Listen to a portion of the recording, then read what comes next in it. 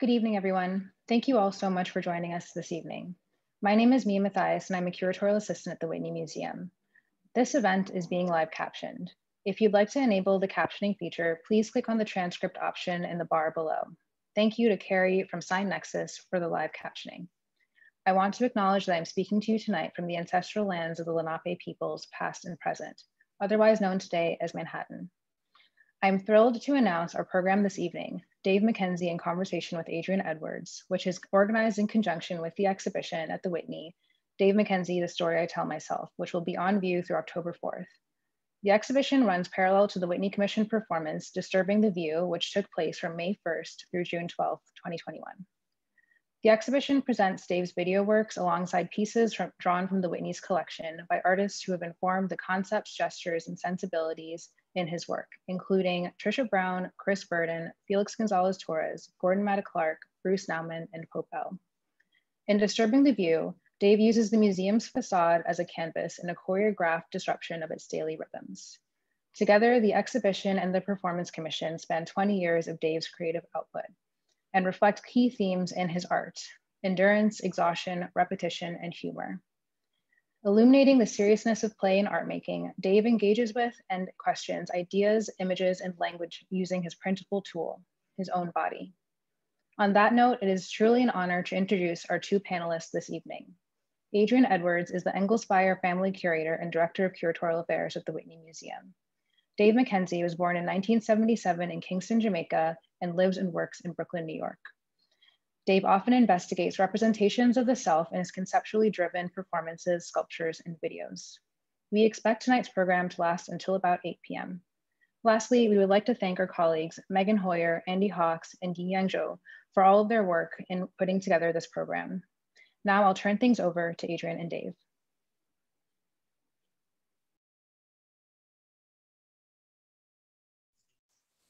I just wanted to say thank you, Mia, for that really warm and wonderful introduction. I'd like to start with a reading.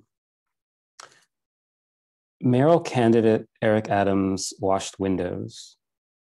It is down the list of any draft of accomplishments, but he wants you to know this anyway. He also wants you to know that those windows were car windows, and he washed them with a dirty rag for some spare change. He wants you to know this now because squeegee men are in the news again, having returned to media consciousness on some yet to be worked out schedule. Now, then, again, later. Maybe the sequence is Fibonacci's, or maybe they just return when the city looks broken, though it always is broken. It now offends and presumably offends the wrong people. Or maybe I mean the right people. The candidates will tell you this too, but they will fill the remaining space by telling you that they have a plan to fix it. How they can have so much confidence, I will never know, but I am sure that by the end of their term, the next candidate will tell you how the previous candidate broke the broken thing, and the previous candidate, now incumbent, will tell you that they have made great strides and that a second term will make gains permanent. One hopes. Meanwhile, you have washed your car during a sunny afternoon, and now it's raining. Permanently installed along the edge of Gansevoort Peninsula, there's a David Hammons. But I keep thinking about another work of his, A Fly in a Sugar Bowl from 1990. A materials list would include black zipper pull and bowl of white sugar. Have I seen it? I'm not sure. Certainly lived it and felt it. So what I want you to know, that with squeegee in hand, I made windows dirty, and that rainy days were the beautiful days. I want you to know that a woman asked me if I was the entertainment, and thinking about it flashes me back to the meek child that I was, and maybe still am. For a brief time, the museum was both my bowl of sugar and a car that I threw myself up against. Not for change, but maybe two. I want you to know that the last time I listened to Fast Car, it lodged itself into my brain for weeks. But as I write this, I search Tracy Chapman lyrics nonetheless, and she sings, So remember when we were driving in your car, speed so fast, I felt like I was drunk. City lights lay out before us, and your arm felt nice wrapped around my shoulder. And I had a feeling that I belonged. I had a feeling I could be someone, be someone, be someone.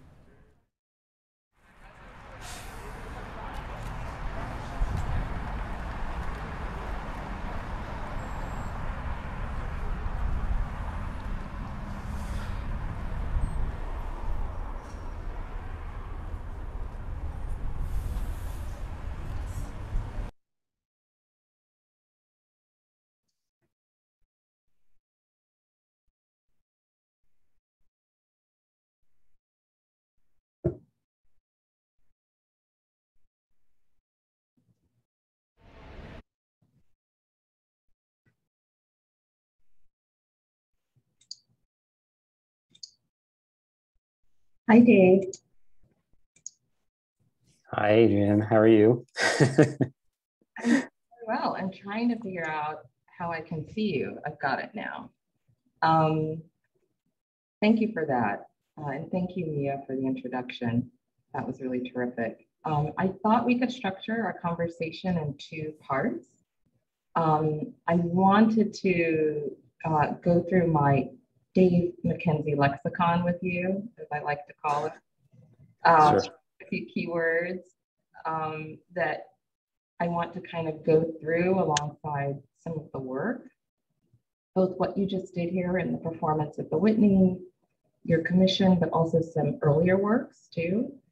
And then on the B side of our talk, I thought we could talk about how we approach the exhibition, and specifically the pairings with the artist in our collection, and how you might characterize your interest in their work and relationship to the works that we decided to show them alongside. So starting here with this incredible project. Next slide, please, Mia.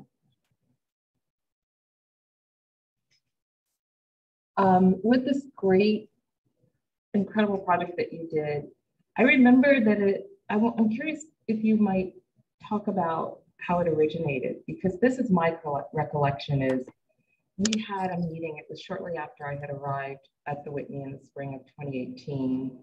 And we were having like lunch or coffee or something one day.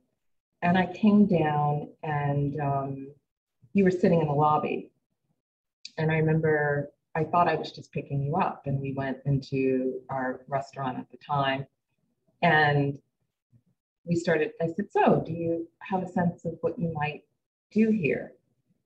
And then you told me about this idea, which is what we just did here. Where did that come from, Dave? So yeah, that's a great question. I think for me, the work really started with just thinking about the architecture of the building. And I had made, I'd been to the Whitney many times just to see exhibitions. And so I was familiar with the building, but when you invited me for this commission, I started really thinking about my experience of just sort of standing there, being there, kind of listening and watching people enter the space and have relationships with the space. And I couldn't help but think about the architecture of the Whitney.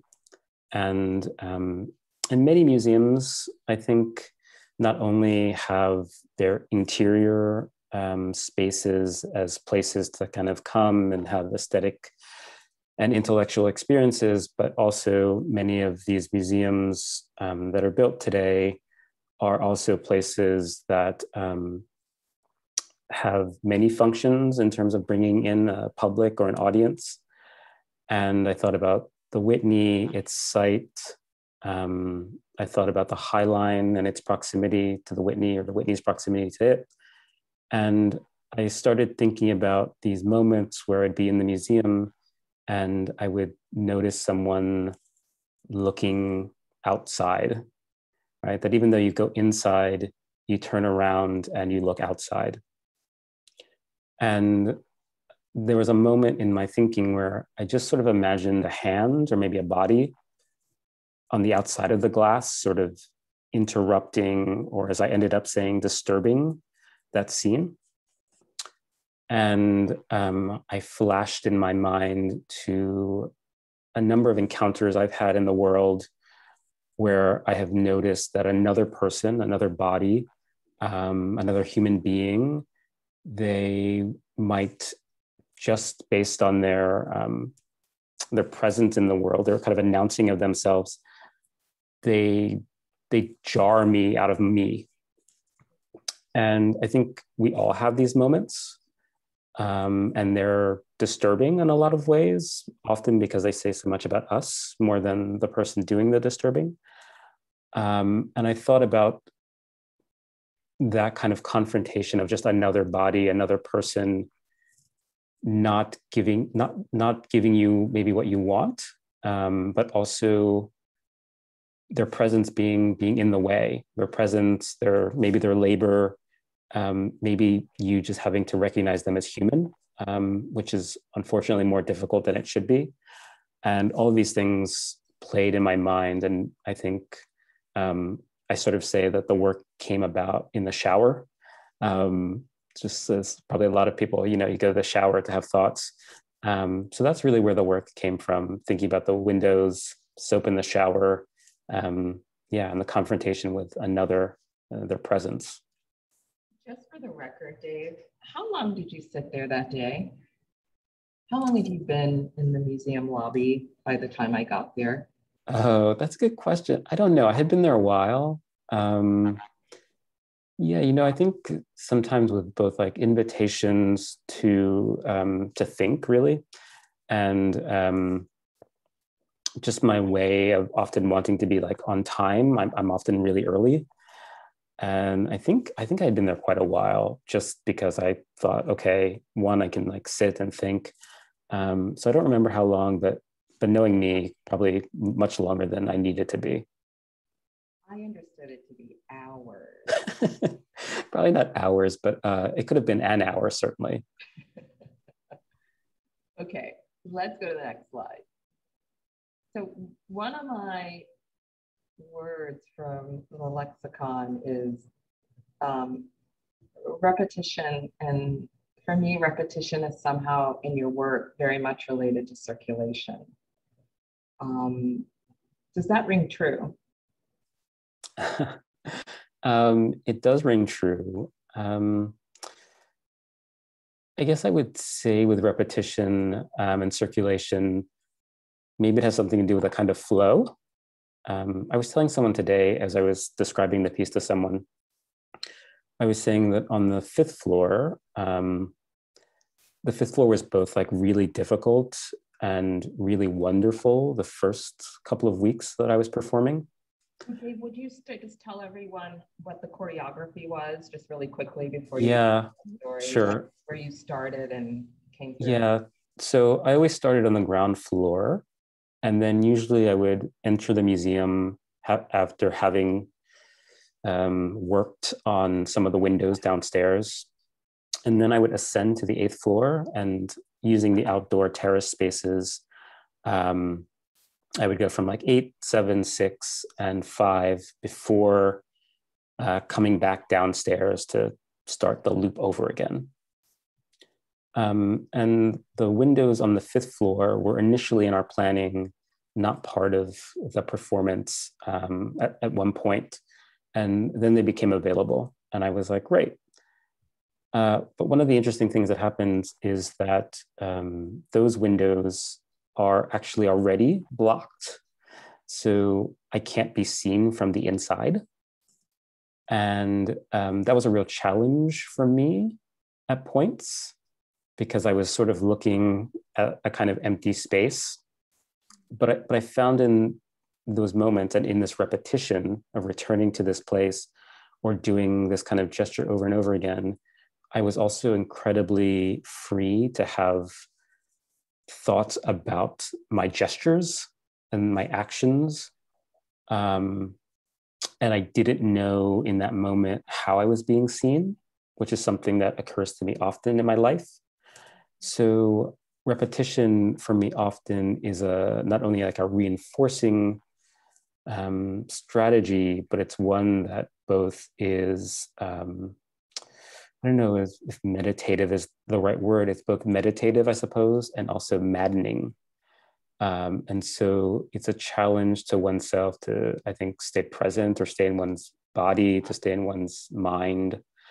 And I have found in that way that there is this really interesting path. You mentioned circulation, and I think of something flowing, and that's both traveling around, but also occasionally being blocked. And for me, repetition is also a way to unblock something, strangely enough.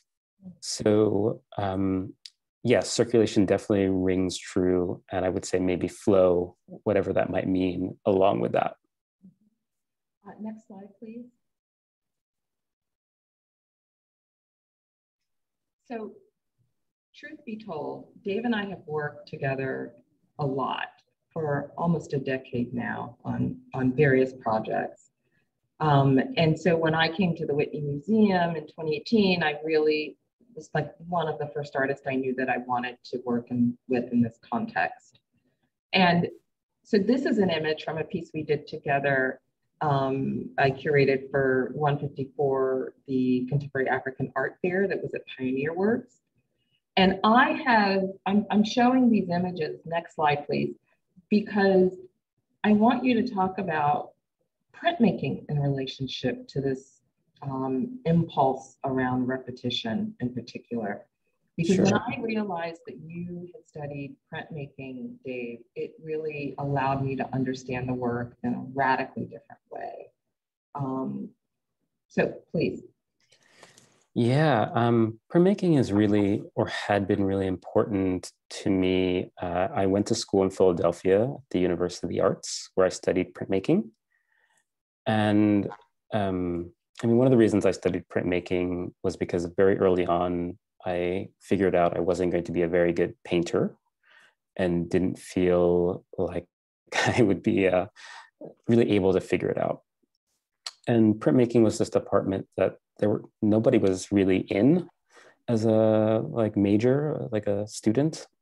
And so I was really attracted to just the fact that there were very few people there, and that it also seemed like this really interesting space of material and tools, and this thing that later became really important to me of seriality. This idea of a multiple, that you could produce a number of things and they would be both the same and different. And this is also where, for me, Felix Gonzalez Torres really came into my life, because I think through Felix's work, I learned that you could give this stuff away. I learned many other things, but that was like the initial thing that I learned, that work and image and object could really spread throughout a space or throughout the world. And so printmaking also for me, although it's not always, it took me a long time to get here, it's incredibly bodily in a way that I didn't know initially. I would cite two people as just unbelievably important for me in that zone. There are probably many others that might occur to me as I speak. One is Vito Acconci. So when I was a student, I think about this a lot, like a lot of art students or students studying, you probably go to listen to a number of lectures at some point in your college life. And I remember very few of them, probably less to do with the speaker and just, there's a lot of things going on when you're a student. But I remember Vito Acconci, and I knew a little bit about Acconci through, just being in the library, flipping through books and catalogs and things. And Acconci came and gave this like unbelievable lecture. And I realized later it was I think part of just him performing, but he kind of did this incredible like stuttering thing. And I was like, what's going on? I just didn't understand. And there was just something about the way he was kind of controlling his voice and this rhythm. And then later I thought about his trademarks piece where he both like bites himself and makes prints from that. And I always think about Acconci because he said basically in this lecture, the thing that I really remember is he said that for himself, he knew he could be an artist because he knew he could think, and that he didn't maybe have a certain set of skills, but it was okay because he could filter a practice through these other insights or other ways of thinking. And it had just a profound effect on me, one in terms of kind of like body, voice, looking for the things around you and being able to make a lot out of very little. And so that for me was like when I really sort of became alive with printmaking, actually, weirdly. And in this work, I made these sneakers that I could essentially make what I considered to be like an exploded typewriter. So a very slow, laborious form of writing that was actually very painful and difficult to do, as I would take shoes on and off and write with the soles of them and ink. The other person that I both mentioned in my intro reading, and that I think kind of haunts the show, even though he's not technically in the show, is David Hammonds. And before I went to school at the University of Arts, I was taking these Saturday classes. I took two of them. They were like kind of like portfolio preparation classes. And I took this one drawing class and it went well. I always said it went well. Like I honestly could never tell while I was in it. And then I took this class that was kind of like a found object class. And I was really terrible at it at the time. And because I was really terrible and kind of like super tight in my thinking about found objects and like making and putting things together, one of the instructors wanted to show me this work by David Hammonds, and she got out a book that I think now must have been Rousing the Rubble. I think it must have been from the PS1 show. And one of the images is David Hammonds, I assume in the studio, shirtless, pressing his body against paper. And I remember having a visceral reaction of get it away from me. Oh, wow. Yeah, and I love David Hammonds now, I should say, but I want to state that very clearly. But I was really sort of aghast of this person showing it to me. And I think it's all sort of caught up with a Black body on display in a way that I wasn't ready for in that moment, in its picturing in that book. But as I think back on that, I am unbelievably impressed by the body as not only a tool, but this incredible device to communicate. And so there's a lot of gap in between, but I think two figures that sort of bridge the gap of performance and printmaking for me weirdly would be Hammonds and Acconci, even though, like I say, it wasn't a straight line by any means. There's a lot to say about that. Let's go to the next slide, please. And the next slide. This is our images from a show that you did, group show curated by Unji Ju. That was at SF MoMA, I think the end of 2019 into yeah, early 2020, something like that. That sounds right. Yeah, and called Soft Power. And I want to just keep going because I feel like this is where you can also see the relationship to printmaking, Dave, just to kind of round out the visuals around that here. These banners that you were making, but I really want to go next slide, please, to the sculpture in relationship to, again, printmaking, just to pinpoint it. But unfortunately, we have a lot of ground to cover, so we'll keep going. But there's a lot to say about this work, and I encourage everyone to look up Unji's show that was at SF MoMA. Next slide, please. So my next word is risk-taking. Next slide, please. This is Bobble of 2000. I want you to talk about, and you mentioned this a little bit when you were talking about the 154 Speyer piece, when you literally turned your body into this typewriter or type printing machine. And I'm interested in this thing that appears in the work around extremes. You performed the Whitney-commissioned for 6 weeks. I think it was 6 weeks. I think that's right. And it was from 1 p.m. to 6 p.m. when we closed.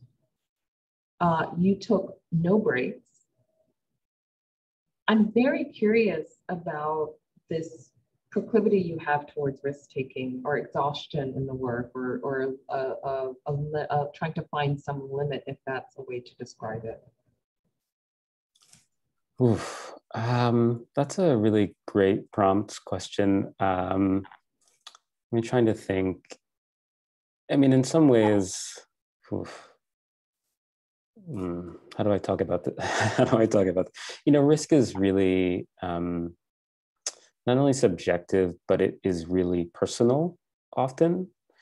I'm working on a piece right now that I won't go into, but it doesn't involve any obvious risk that I think anyone would see. And yet I think it's maybe like the riskiest thing I've ever done. And it's really terrifying me. And I could sort of complete the piece really easily, I think. And I'm just not doing it because I'm afraid of it. And I'm afraid of just the kind of emotional work that I have to do to make this work, even though it will look really minor when anyone sees it. So, you know, when I think about risk and exhaustion, some of that is just also part of the way we move through the world, right? Like at least speaking for myself, I feel exhausted a lot. I feel like this last year plus has been really exhausting. Doing the performance at the Whitney was actually incredibly invigorating. The last few weeks were difficult because my body hurt in a way that I thought I had solved. And that was really difficult to deal with and has been. But I also, when I think about risk, it's also difficult because the performances that I, you know, as a younger person admired were these much more extreme works. And I knew that I was never going to want to play in that space, right? Like I don't want to put or seemingly put my life on the line to do this work. But I do want to put my whole self on the line with this work. And when I think about risk too, what is often at stake for me with that, and even exhaustion, is that these are the spaces and the moments where I think that I am allowed in some ways to have my real voice. And that's difficult to describe in a lot of ways, because it's certainly not as if I'm walking through the world with someone else's voice.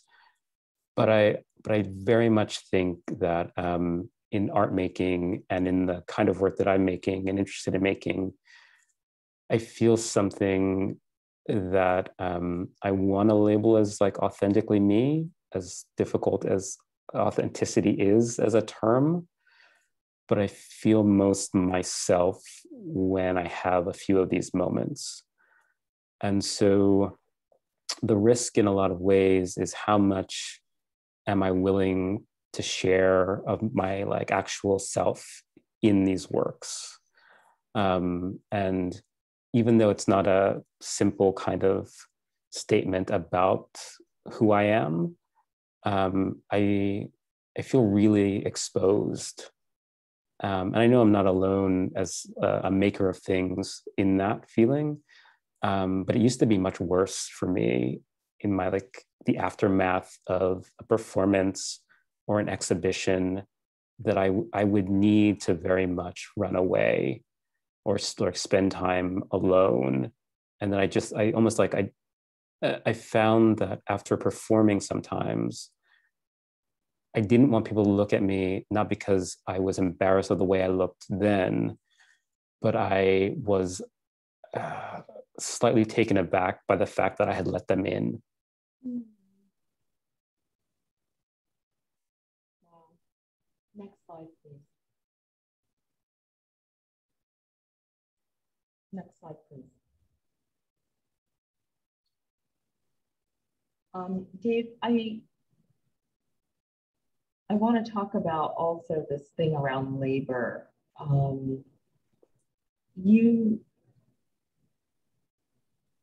It's not like you spent some time with our incredible, wonderfully generous and open facility staff as part of the development of this work.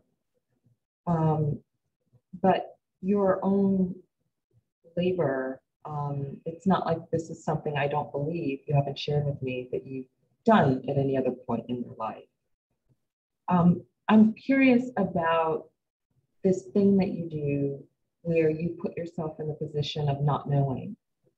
In the context of performance, we could think about it as, what does it mean to occupy the position of being an amateur, right? The like counterpoint to virtuosity.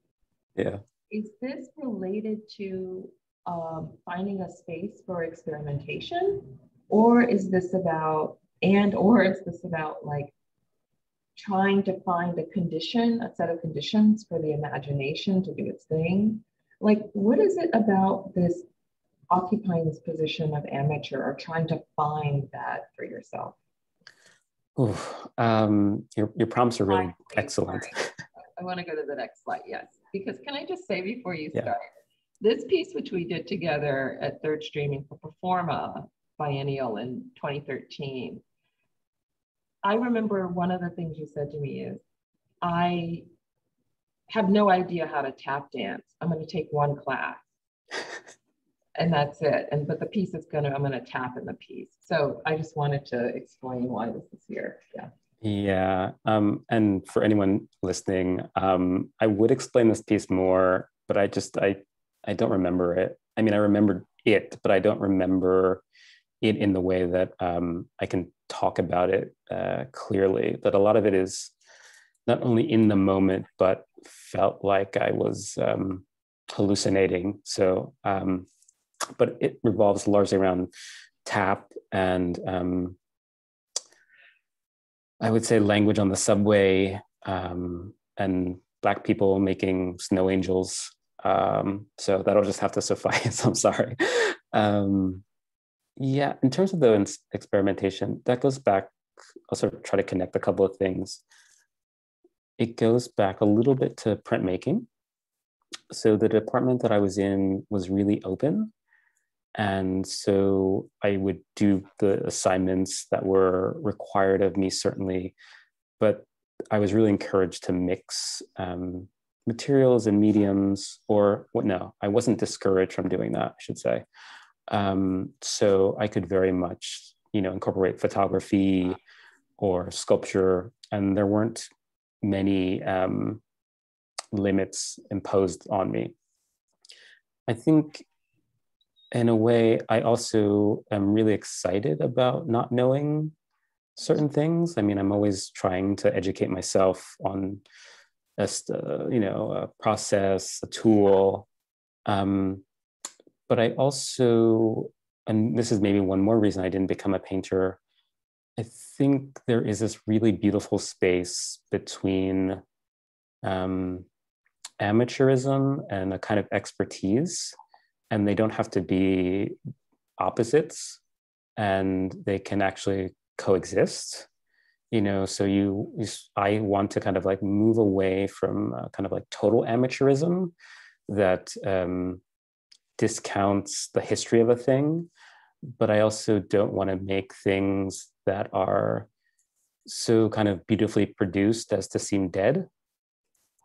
And maybe also I want to bring Trisha Brown in really quickly. I was listening to something, I can't remember the name of the piece, unfortunately, but there's this really beautiful Trisha Brown work where the dancers are asked essentially to divide their body in half. And so they kind of do like, they count kind of, as I remember, sort of like 1, 2, 3, 4. And on the other side, it's like 1, 3, 6, 9, or whatever, right? And I realized just even in description, I don't understand. And beyond that, I'm like, I'm never going to be able to do that, right? Or certainly not without years of training. And at this point, it's probably just, it's unlikely to happen. And I'm like, okay with that. And not only am I okay with that, I'm interested in the like, well, what does it look like if I try to do it? And maybe it'll look awful, and most likely it will look awful. But if I don't proceed with this kind of, I don't know, general sense of myself as like wanting to activate these things, then I definitely will get nowhere, right? And so part of experimenting and being open and not knowing is that presumably I will produce something else in this like fractured, broken way. And that I don't know if it's poetry, but it will be a language, and it can, if I'm lucky, still be something worth reading, contending with, analyzing, or even just looking at. And so I'm really interested at the moment in kind of my body and movement. And I'm like, I don't know how to do that. But, when a really awesome song has come on and I've been in a place to dance, I'm also not a good dancer, and it's never stopped me from dancing, just like in those moments. So I shouldn't let it stop me here. And again, the great thing is I think something will happen. And then from there, I can edit and I can analyze and I can like repractice. But the goal is not to get to a place where it seems like I've made something that is, again, kind of beautiful or well produced, but not breathing. Like I'm trying to think about what it means for artworks to breathe. And I sometimes use the kind of analogy of you can make a thing and it's lively, and eventually it will seem like it's dead. And sometimes you can resuscitate it, and sometimes not. And knowing whether you can or can't is really important, for me anyway. Beautiful. Next slide, please. So I'm going to keep going because there's so much to cover, but this is incredible when you're talking about like making objects and interested in seriality. There was a Dave doll. In fact, I have one here in my office, which I will just grab because it's here. And that Dave doll kind of also was in a parade in Aspen as part of a show you did there. So let's keep going just so that people can see the balloon. Great. Next slide, please. Okay, my next word is, and you kind of actually said it a little bit in an earlier remark, is basic. The minor, the mundane, the everyday, but really about basic things. Next slide, please. And I'm really curious about how that figures in the work. But I want to go in a different direction with it, like in an unexpected direction, which is really about the fluke within the context of the mundane, Mm-hmm. the basic, the everyday. You have this openness to things in the work, like a profound belief that something is going to happen. And I don't, like with this project here at the Whitney, there were multiple times I found myself going, he had to know this would happen.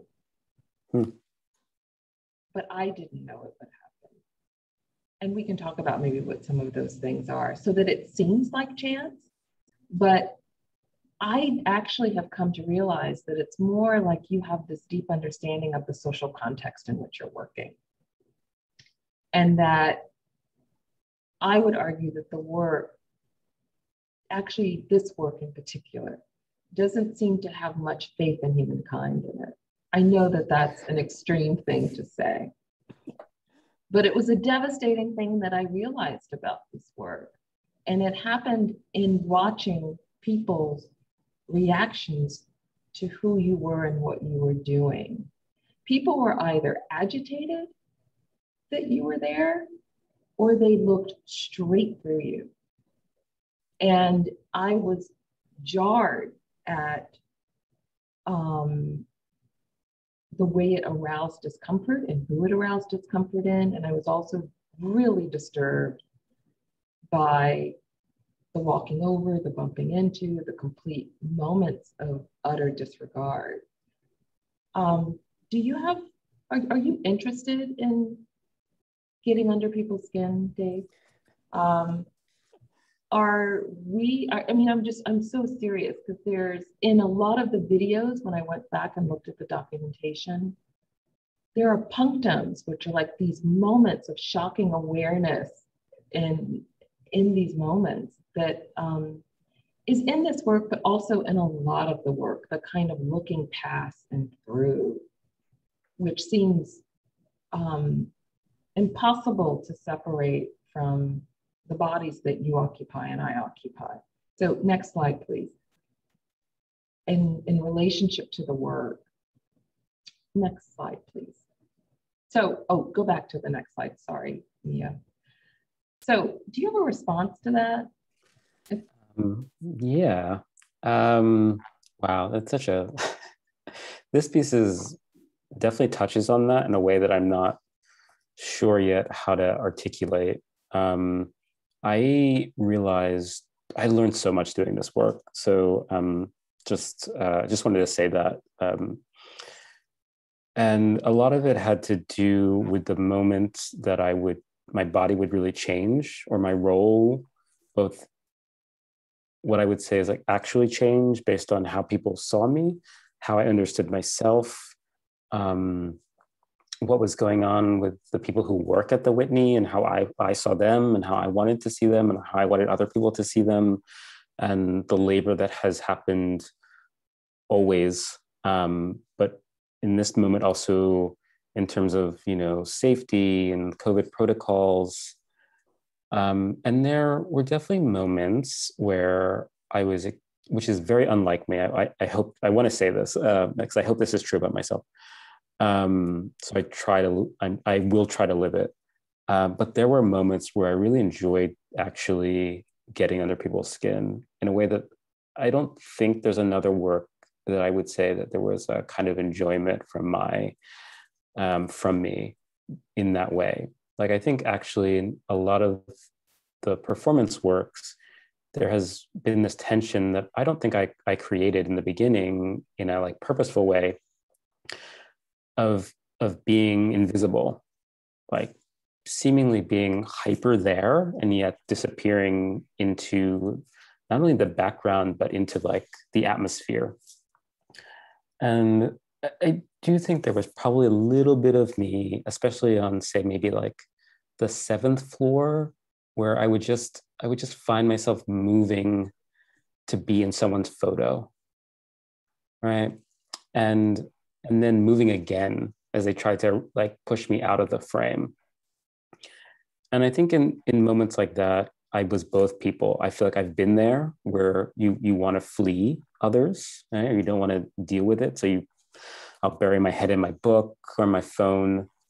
And I realized in moments that I also wanted to contend with not only the viewer, but also myself as a viewer. Like I do what everyone else does as well.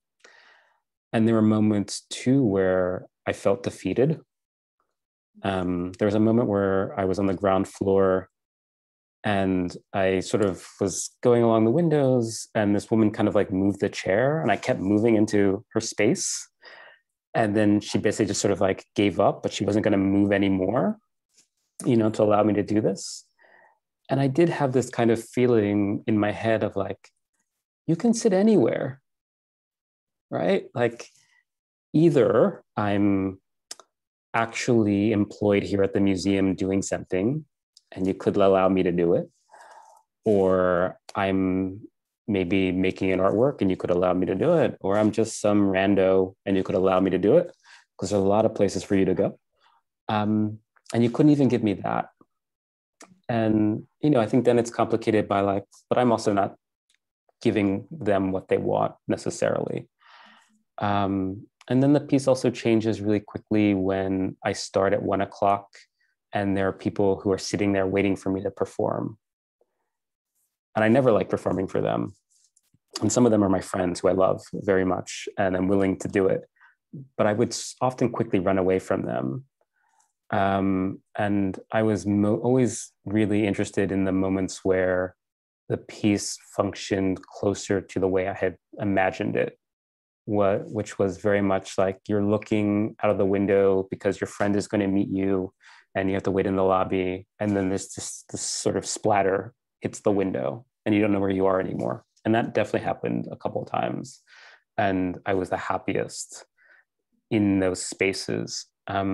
So it's more antagonistic than I would have thought it was going to be, and is generally not something that I knowingly play with, but I couldn't stop myself either. This is a great transition to my next word, which is withholding. Next slide, please. Next slide, please. So, yes, this sort of like, I'm not here to entertain you, but yet I'm making work with some performance. Would you talk about that as a sensibility, Dave? Because I think it's something that I see across bodies of work. And to the extent that it's relevant, I'm thinking about this piece in particular, Furtive Movements, which was shown as part of the assembly program that I did for the Frieze Art Fair here in New York in 2018. That was another one of these works that devastated me.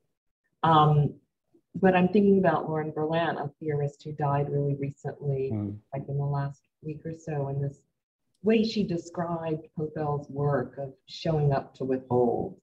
And I feel like that could actually describe a whole sensibility for a group of artists who have a certain visibility in the world and how they're working with their art to kind of put pressure on that. So, yeah. Yeah, withholding. I think one thing that happened to me a couple of years ago is in these moments where I would get an invitation to perform, I was really worried about the viewer and worried that about the viewer's expectations. And this isn't a like performance can be this or was this and is now this or could be that. But I found that I wanted to strip away some of the things that might go into that kind of space of feeling like I should see a kind of thing that I will instantly be able to say that was worth my like cost of entry, that was worth like these many minutes, that was worth the fact that I skipped some other performance on the schedule to come see this instead. And I also think about like my body and the things that really jar me and make me think for days and sometimes years and they're often really small, right? Like Vito Acconci stuttering, right? David Hammond's photo pressing himself up against like another surface and just like feeling as if I don't know where I am, right? And why does this trouble me so much? And I need to get a hold of myself.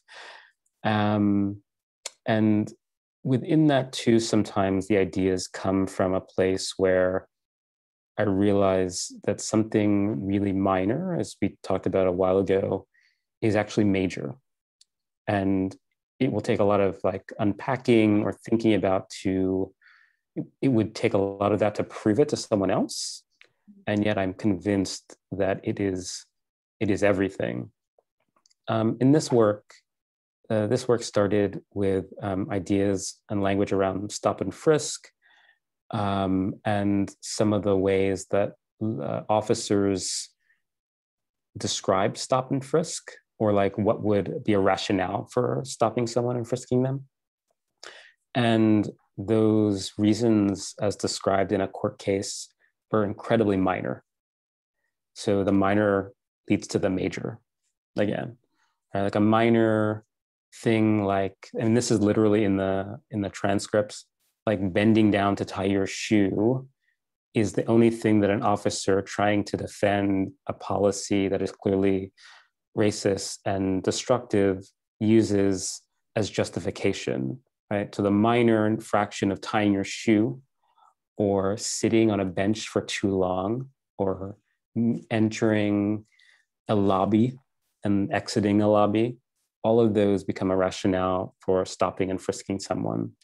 And I've never been stopped and frisked, but it doesn't take anyone of great intellect to understand the kind of damage that kind of action might have on a person and a body and a community. And so I realized that in a certain context, and this is something I think about a lot when I'm like moving through the world and traveling or just going to work or being, that some of these things are just about context. And if I move through a different space, get off at a different subway stop, this gesture of me tying my shoe or walking or like adjusting my belt might be the difference between me feeling comfortable in the world and in my body and me feeling like I'm a target of forces that in the moment might seem out of my control. And certainly in a piece like this, what I wanted to think about was that I had already been choreographed, and I was trying, and many of us have been choreographed, right? Mm-hmm. And I was trying to like re-choreograph myself. And in this way of being an amateur and not knowing, the choreography can only look ridiculous and doesn't flow, right? Certainly it's full of repetition, but has no flow. I'm not a dancer. A dancer would do a wonderful job with this score that had been given to them. But for me, it looks something between normal life and me trying to heighten that.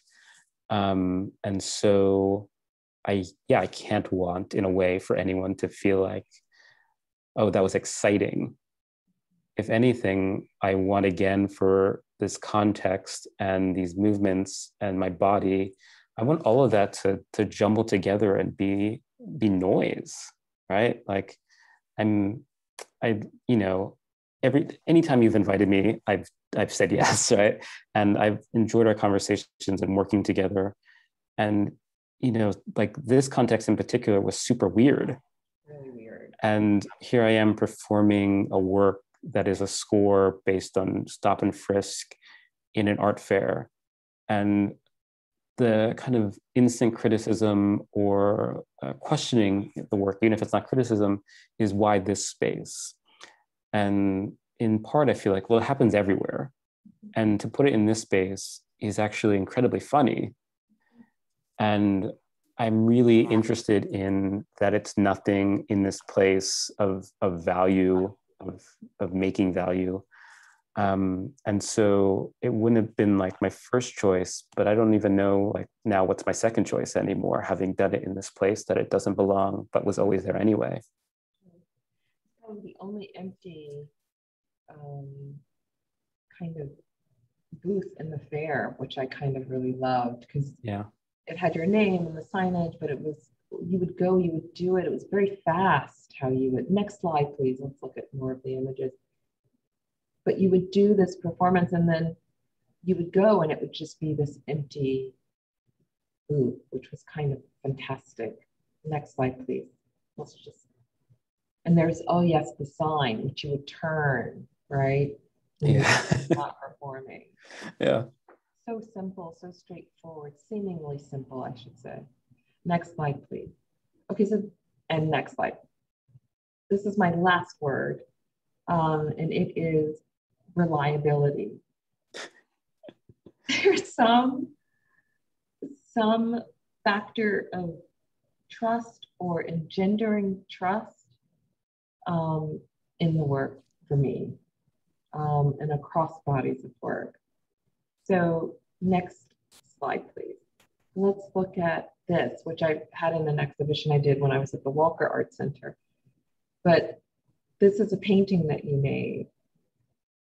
Could you talk about, does reliability register with you at all in relationship to the work, Dave? Yeah. Program it? In some works, definitely. This one's actually really interesting in relationship to that because this work has an out. So this is a painting that's actually a multiple, and it is or does what the text says it should be doing. And it has a backstory that I won't really get into, but it is in keeping with several works that I have made where there's a kind of contract either between me and a viewer, between me and a place, between me and an unknown person. And yeah, I definitely think about reliability. I'll talk about another work related. I made this small day planner that I... the image, Dave. Next oh, okay. Oh, sorry, I didn't know. Slides. There it is. But this relates very much to the proposal painting. And I made this work at the Whitney during a lecture that also had a component of a multiple. So I made them in addition of, I think, around 200. And in the year, as you got one of these day planners, if you came to the talk, I stamped in places that I'd be throughout the year. So I think there were maybe 6 or so dates, maybe 6 or 7 dates. And much like our initial meeting, where I was waiting and kind of hanging out, when I would, like at this one, it says MoMA at this Jeff Wall exhibition in front of his photograph called Milk at 1 p.m. I would find myself there at 12 or 12:30, waiting for a person that may or may not show up and that I wouldn't know who they were necessarily anyway. But I always found my body like rushing to get to that place, to do the thing that I had said I was going to do, even though no one in the end would really be checking on me. Like if you had arrived at say 101, you would have just assumed you missed me, right?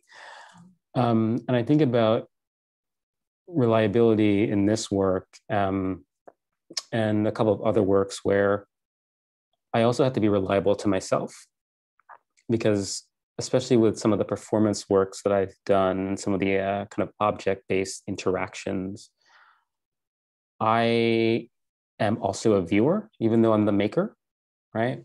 And when I talk about this work, one of the things that I always say is when I was like waiting for someone on a street corner, even though I knew that I had made this object and given it away at the Whitney, someone who was walking down the street, not, not dressed in the way that I might think someone who goes to the Whitney dresses or whatever, right? Or too young or too old.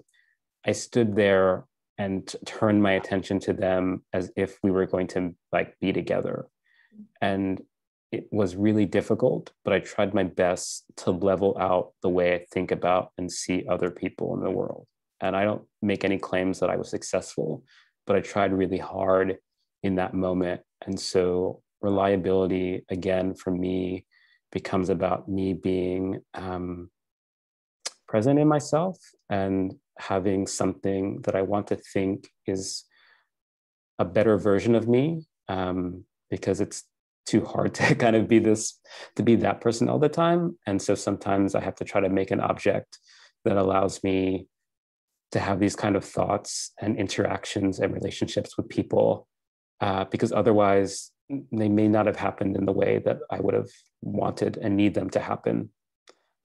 So yeah, I try to be reliable, and I'm crushed when I am less than so.